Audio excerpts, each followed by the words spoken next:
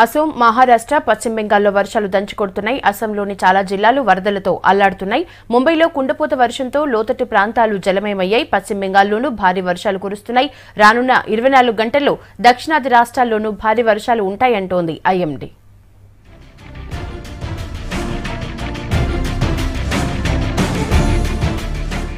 ఉత్తరాదిని వర్షాలు, వరదలు వదలడం లేదు. అస్సాంలోని పలు జిల్లాల్లో వరద పరిస్థితులు కొనసాగుతున్నాయి.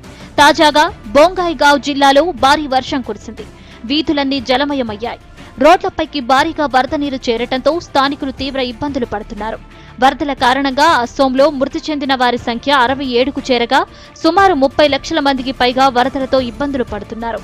కొన్ని జిల్లాల్లో వరదలు తగ్గుముఖం పడుతుండటంతో సహాయక చర్యలు కొనసాగుతున్నాయి.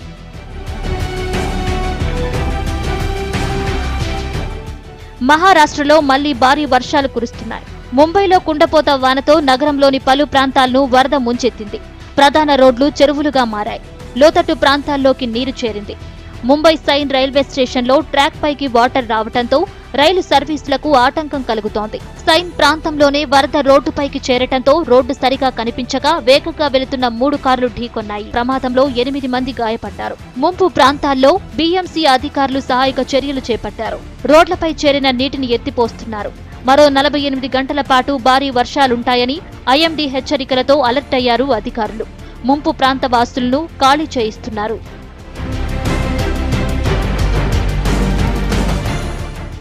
ఇక పశ్చిమ బెంగాల్లోనూ భారీ వర్షాలు పడుతున్నాయి. సిలిగూరులో వర్షపు నీరు ఇళ్లల్లోకి చేరి జనం ఇబ్బందులు పడుతున్నారు.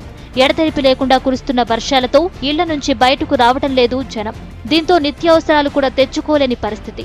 పాలు, కూరగాయలు దొరక్క జనం ఇబ్బంది పడుతున్నారు. మరోవైపు గుజరాత్ రాష్ట్రంలోని దాహోద్లో వర్షం కోసం నిర్వహించే సంప్రదాయ వేడుకను ఘనంగా నిర్వహించారు. మహిళలంతా మగవేషం వేసుకుని చేతిలో ఆయుధాలు పట్టుకుని ర్యాలీ తీశారు. కత్తులు, బరిసెలతో స్థానిక హనుమాన్ ఆలయం చుట్టూ ప్రదర్శన చేశారు. తర్వాత వర్షాలు బాగా కురవాలంటూ ప్రత్యేక పూజలు చేశారు. ఏటా వర్షాల కోసం ఇలా పూజ చేయటం ఆచారంగా వస్తుందని స్థానికులు చెబుతున్నారు.